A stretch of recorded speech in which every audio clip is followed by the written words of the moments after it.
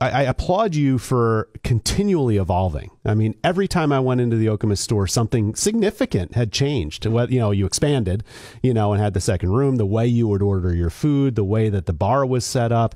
I mean, it seems like, but you never lost your soul. I mean, the food that was delivered was always, in my opinion, priced right and tasted great, which is the formula I think that you need to make. But that seems uncommon. I walk into other restaurants that never seem to change anything, and maybe there's some charm to that, but what sparks you into constantly reevaluating and making changes in the way you do what you do?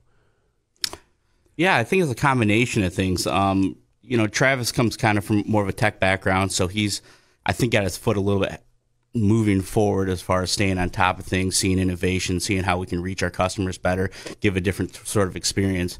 I'm coming from more of a product side and operations side, trying to create that product that can match kind of the focus on the other end. So it's a really cool mesh. It's not as easy as it necessarily sounds, but it allows us to take some risks, try out some new things, and see where it goes. The whole world's constantly changing. Restaurants is one of those things where it's not as obvious until maybe you look at some of the bigger brands and how they're operating and what they're trying to do as they move forward. So we're trying to piggyback on some of those, create our own ideas, and hopefully be ready for the future.